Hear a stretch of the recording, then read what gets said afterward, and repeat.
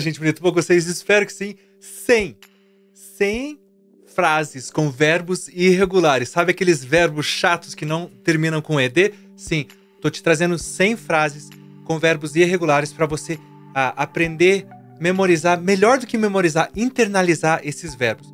Vão ser 2 vídeos, como a gente tem feito, tá? O primeiro deles, que é esse aqui que você tá assistindo agora, que é o primeiro que você precisa assistir. Por quê? Porque você pode deixar eles rolando, certo? E vai ter o inglês e o português. O inglês e o português. Quanto mais vezes você repetir, mais rápido você vai internalizar essas frases, certo? E daí vai ter o segundo vídeo, que é um pouquinho mais difícil, que vai ter só o inglês. Quando você acabar esse aqui, você entender, sei lá, 80%, 85% das frases que você tá escutando aqui, você vai para esse outro, que vai ter só o inglês. O português ainda vai estar na tela, certo? Mas daí o que vai estar acontecendo? Você vai estar dirigindo ou fazendo alguma outra coisa, você pode estar escutando esse vídeo em inglês e falar assim, ó, isso aqui é isso aí, isso aqui significa isso aqui significa aquilo. E daí, a hora que você acabar esse outro vídeo, guess what? Sabe o quê? É a tradução de guess what, né? Você já consegue entender essas 100 frases com verbos irregulares. E pensa, você não aprendeu só 100 verbos irregulares, você aprendeu um monte de vocabulário que está aí associado a essas frases, tá? Lembra que eu sempre falo, não aprende palavras separadas, porque quando você aprende palavras separadas, o seu cérebro não tem nada onde grudar elas, porque daí você esquece facilmente, tá? Quando você aprende com as frases aqui, como nesse vídeo, você vai aprender muito mais rápido, eu tenho certeza disso. Então, primeiro, use esse vídeo aqui, tem a tradução em português falada, a tradução em português para você ficar escutando o tempo todo, escuta várias vezes, escuta muitas vezes, daí vai pro vídeo que tem só em inglês, e também tem a português na tradução aqui na tela, mas você não vai ouvir, tá? Esses 2 vídeos são importantes para você conseguir internalizar todas essas frases. Professor, é importante aprender a entender frases em inglês? É muito importante, mas sabe o que é mais importante?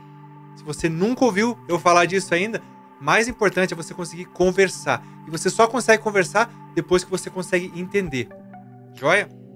Então, o que eu queria recomendar para você é o seguinte, tem um aplicativo chamado Cambly, que eu recomendo já há anos para os meus alunos, onde você entra em contato, o aplicativo te deixa entrar em contato com um nativo na língua, e esse nativo na língua vai conversar com você em inglês sobre qualquer assunto que você quiser, tá? Eles estão lá 24 horas por dia, vai ter gente pronto para te atender, porque eles estão em outros lugares do mundo, outros fusos horários, então sempre vai ter alguém lá para te atender. Você pode inclusive gravar, ou o Cambly já grava a aula para você revisar depois. Gente, o Cambly é uma ferramenta maravilhosa para você começar a conversar em inglês, e eu sempre recomendo eles porque é simplesmente maravilhoso, tá? Então, aqui embaixo eu vou deixar uma aula gratuita para você. Se você quiser clicar aqui no link aqui embaixo e fazer a sua aula gratuita hoje, para você dar uma olhadinha como é que é o Cambly, tá bom? Mas, anyways, voltando aqui para o vídeo, fica esse primeiro vídeo aqui para você, português e inglês. Depois vai ter um vídeo só em inglês, com a legenda em português na tela, para você checar quando você precisar. E eu espero que esse vídeo te ajude muito a memorizar, internalizar. Eu gosto de internalizar melhor do que memorizar. Internalizar essas frases em inglês, tá bom? Se você gostou dessa ideia do vídeo, se você gostou do vídeo, deixa aí o seu like e compartilha com alguém que vai amar também, tá bom? Gostou da minha camisa? Foi especial para esse vídeo, porque para mim esse vídeo é especial. Valeu, fica para todos vocês. Aquele abraço! It's the first time I've driven a car. É a primeira vez que eu dirijo um carro. We found a lot of money on the street. Nós encontramos um monte de dinheiro na rua. She'll ring you up after the class. Ela vai te ligar depois da aula. We met by chance at the mall. Nos encontramos por acaso no shopping. I ran a lot last week. Eu corri muito semana passada. She used to ride horses on her uncle's farm when she was a kid. Ela costumava andar a cavalos na fazenda do tio quando era uma criança. She brought her children with her yesterday. Ela trouxe os filhos com ela ontem. I got a message from her on Friday. Eu recebi uma mensagem dela na sexta-feira. They were caught red-handed. Eles foram pegos no flagra. I went to the store and bought a tie. Eu fui até a loja e comprei uma gravata. I came here because I lost my key. Eu vim aqui porque perdi minha chave. We saw a great movie on Netflix. Nós assistimos um ótimo filme na Netflix. I thought you were fine. Eu achei que você estivesse bem. Can you believe she had the nerve to come uninvited? Você acredita que ela teve a cara de pau de vir sem ser convidada? You won the game easily. Você venceu o jogo com facilidade. I couldn't understand when he left without saying goodbye, but now I do. Eu não conseguia entender quando ele saiu sem se despedir, mas agora eu consigo. I have been saving some money to buy a new car. Eu tenho poupado algum dinheiro para comprar um carro novo. The tall building has fallen with the earthquake. O edifício alto desmoronou com o terremoto. The thieves were caught when they were coming out of the shop. Os ladrões foram capturados quando eles estavam saindo da loja. Mr. Jones has been chosen as executive director of the company. O Sr. Jones foi escolhido como diretor executivo da companhia. Henry became King of England. Henry se tornou o rei da Inglaterra. I told them all I knew about them. Eu disse a eles tudo o que sabia sobre eles. She put on her red dress. Ela vestiu seu vestido vermelho. Carol chose the pink dress because it was beautiful. Carol escolheu o vestido rosa porque era bonito. My pen fell under my desk. Minha caneta caiu embaixo da minha mesa. We made this cake for you. Nós fizemos esse bolo para você. Sophia picked up a pencil and drew a house. Sophia pegou a caneta e desenhou uma casa. The student began to debate by asking a question about the economy. O aluno começou o debate com uma pergunta sobre a economia. He became nervous and gave a confused speech. Ele ficou nervoso e fez um discurso confuso. The dog swam very quickly. O cachorro nadou rapidamente. I sent her a letter. Eu enviei uma carta para ela. João Emanuel Carneiro wrote his first soap opera in 2004. João Emanuel Carneiro escreveu sua primeira novela em 2004. Ana Lu ate half dozen eggs in one sandwich. Ana Lu comeu meia dúzia de ovos em um só sanduíche. Felipa felt pain in her chest as she rose.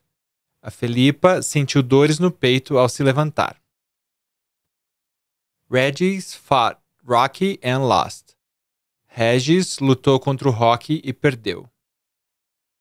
Vanessa flew for the first time by plane. Vanessa voou pela primeira vez de avião.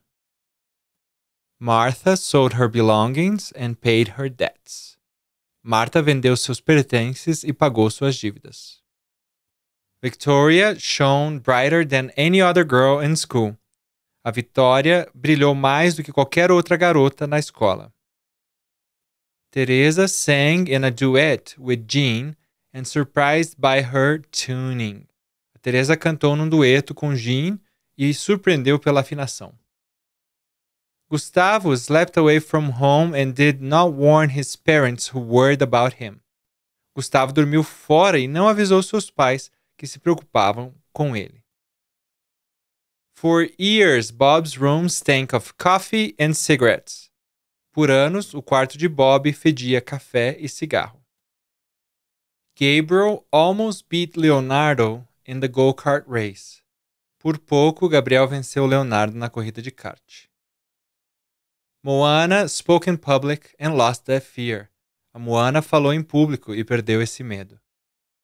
Mercedes spent $150,000 on that auction. A Mercedes gastou $150 mil naquele leilão. Laura sat in the front row to greet her son. Lara sentou-se na primeira fileira para prestigiar o filho. Daniel shot the duck. Daniel atirou no pato. The telephone rang, but Larissa did not answer. O telefone tocava, mas a Larissa não atendia. Helena Helena lost herself in the forest and Raul went looking for her. A Helena perdeu-se na floresta e Raul saiu à sua procura. Gilmar kept the decision. Gilmar manteve a decisão. Angela drove the car while Rodrigo watched the way. Angela dirigiu o carro enquanto Rodrigo observava o caminho. My mom drank a beer and my dad drank a soda. Minha mãe bebeu uma cerveja e o meu pai bebeu um refrigerante. Sarah went to the movies yesterday by herself. Sarah foi ao cinema ontem, sozinha. The flower grew fast. A flor cresceu rápido. She let me out of the classroom. Ela me deixou sair da sala de aula. She has lent me your headset. Ela me emprestou seu fone de ouvido. The water froze. A água congelou. They went to church on Sunday morning. Eles foram à igreja domingo de manhã. Has Leila forgotten John? A Leila esqueceu João? They haven't woken up yet. Eles ainda não acordaram. He knew how to hold a baby. Ele sabia como segurar um bebê. My dad cut the chicken for dinner. Meu pai cortou o frango para o jantar. Jules quit after running 20 miles. A Jules desistiu depois de correr 20 milhas. I bet you felt awful. Aposto que você se sentiu muito mal. He woke up at 9:30 and went out for a walk. Ele se levantou às 9:30 e saiu para passear. The picture on the wall was hung by Pedro. O quadro na parede foi pendurado pelo Pedro. The tennis player hit the ball out of bounds. O jogador de tênis bateu a bola fora do campo. Have you heard the latest news on the radio? Você ouviu as últimas notícias na rádio? I've just hidden the chocolate from Jack. Eu acabei de esconder o chocolate do Jack. The boss forgave James for arriving late today. O chefe perdoou James por chegar tarde hoje. Rose adopted a dog whose owner had forsaken it. A Rosa adotou um cachorro cujo dono o abandonou. Mariana hurt her back when she fell off the bike. Mariana machucou as costas quando ela caiu da bicicleta. Finally shred the carrots, cabbage and apples. Desfie finamente as cenouras, o repolho e as maçãs. She has borne all her problems with great courage. Ela suportou todos os seus problemas com grande coragem. The wound on my leg bled a lot. A ferida na minha perna sangrou muito. The dog dug all the garden, but couldn't find its bone. O cachorro cavou pelo jardim todo, mas não conseguiu encontrar o seu osso. Yesterday we dove into the lake and swam for a while. Ontem nós mergulhamos no lago e nadamos um pouco. The boy laid a sick beat on his drums. O menino fez uma batida maluca na bateria. Adam blew the candles of his birthday cake. Adam soprou as velas do seu bolo de aniversário. The thief broke the car's window and took my backpack. O ladrão quebrou a janela do carro e levou a minha mochila. Yesterday, Linda ran to burn calories. Ontem, a Linda correu para queimar calorias. The tennis championship is broadcast live to several different countries. O campeonato de tênis é transmitido ao vivo para vários países diferentes. He flung himself on the floor. Ele se jogou no chão. Photography was forbidden during the exposition on the museum. Fotografia foi proibida durante a exposição no museu. I helped her to set the table. Eu ajudei ela a colocar a mesa. Hundreds of athletes partook in the competition. Centenas de atletas participaram da competição. He read her text and couldn't believe it. Ele leu a mensagem de texto dela e não acreditou. I've flown almost 100,000 miles this year. Eu voei quase 100 mil milhas este ano. I felt thirsty after running. Senti sede depois de correr. The girl sat and swung her legs. A menina sentou-se e balançou as pernas. I took her rings before she had noticed it. Eu peguei os anéis dela antes que ela notasse. Who taught you how to drive? Quem te ensinou a dirigir? The rain wet my hair this morning. A chuva molhou o meu cabelo hoje de manhã. I have won the lottery. Eu ganhei na loteria. She wore fancy clothes to bed. Ela usava roupas elegantes para dormir. He understood the severity of the problem. Ele entendeu a gravidade do problema. She spoiled her dad's party. Ela estragou a festa de seu pai. The rabbit sprang out of its cage and ran. O coelho saltou para fora de sua gaiola e fugiu. I woke up in the middle of the night. Eu acordei no meio da noite. The bus fare price rose again. O preço da passagem de ônibus subiu novamente. I overcame my fears.